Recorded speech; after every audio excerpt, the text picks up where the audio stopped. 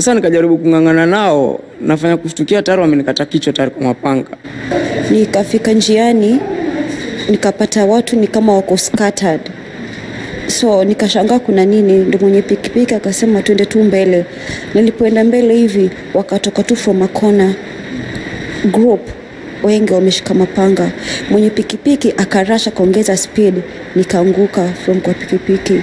So wakakuja wakanivamia, but it's like walikuwa kwa mbio. So watatu, mmoja kanikata kwa kichwa, mmoja akanitaka kumpiga kwa mgongo, mwingine akanyang'anya bagi akikimbia, au wengine akanipiga mateko akakimbia. Sasa kufika kwa stage kapata mobu tu inashuka. Nashangaa ni watu wa aina gani ambao wanateremka mbio na wako wengi. Hasa ile harakati ya kushangaa, mmoja akanifuata mbio na panga. Ile kushuka nikaanguka akakata pikipiki kwa kioo. Alafu kijana wangu ile naye pia hiyo harakati ya kukimbia wajikimbiliza kwangu kunifuata. Badala wao kugeuka kunikosa mimi wakamgeukia yeye wakamkata panga. Mimi kitu nilishuhudia ni vile wale wakora wamekuwa na mapanga, na by the way kulingana vile wamekuja kwa wingi ambapo ulikuwa kuepuka ulikuwa huwezi. Ile ilikuwa kitu imebakia ni mbio tu peke yake. Unaona?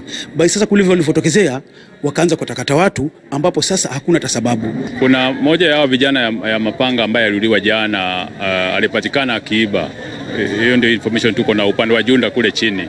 So that jamaa alikuwa anazikwa leo. So wale wenzake walikuja mazishi kumzika, baada ya kumzika ndio wakaanza hiyo vituko ya kulipisha. Well, those are some of the victims, as well as the Kisauni OCPD Julius Kiragu speaking with regard to yesterday's incident. And so far, we can be able to say that security is a major concern for not only residents of Kisauni, but to Nyali constituency, which neighbors Kisauni constituency, as well as the Changamwe and Likoni constituencies. These are the 4 constituencies that seem to have a challenge in terms of the criminal gangs. And Kisauni specifically, many are questioning how could young boys between the age of 13 to 25 attack residents, and where are the parents? Those are some of the questions that the security operators would also want that the parents to take some responsibility in terms of making sure that what the young boys are doing in terms of joining criminal gangs can be dealt with, because the police are saying that they will continue with the operation to mop out or to flash out the criminal gangs that have been operating in these areas. But with regard to the identity, we are yet to know who are these gangs who participated in yesterday's attack, and also the 5 who were killed.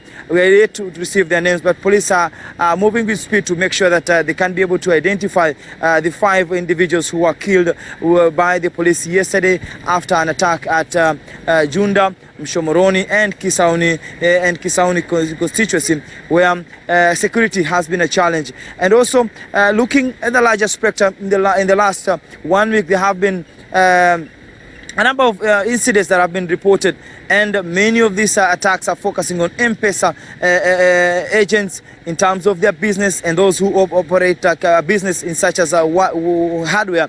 And but yesterday, more are saying that this was more of a revenge mission. But the Kisauni OCPD says that the 5, once they have been identified and their families have been able to receive their bodies, they will be also moving closely and watching keenly on how the burial will be conducted, because most of these incidents happen immediately after the suspect who have been killed have been buried. So many of those young men, they know each other and how they are going to conduct themselves. The police are also saying that they are keen and following closely on the developments that will be happening from now and in the next few days. But for residents of Kisauni specifically, they want more security to be beefed up, and patrols, especially in the evening and at night. Back to Zinzi and Trevor.